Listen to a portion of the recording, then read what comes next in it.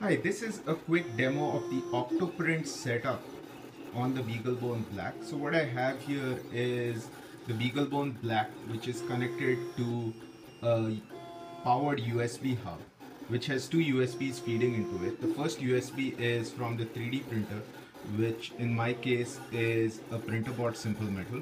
The second USB is of a USB webcam, which is basically a Logitech webcam that you see here, which I've currently taped to my table down here. I'm currently printing a BeagleBone case that I designed in 1 to 3D design.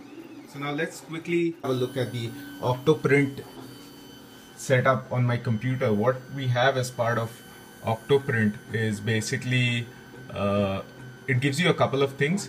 Firstly, it shows you the temperature at which your nozzle is. So as you see here, it's about 208 degrees centigrade is what my nozzle is at currently.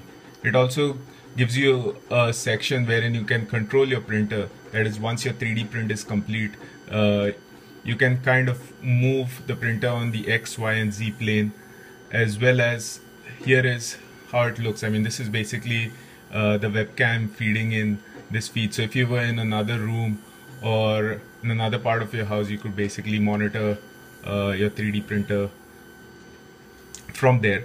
In addition to that, you also have the G-code viewer, which basically shows you the printer movement, and it gives you a kind of an idea of where you are in your print. And just before I conclude, I would like to give a shout out to the folks at OctoPrint for putting together this great open source software to help us monitor as well as run our 3D printers from a open source platform like the BeagleBone Black. Thanks for watching and happy 3D printing.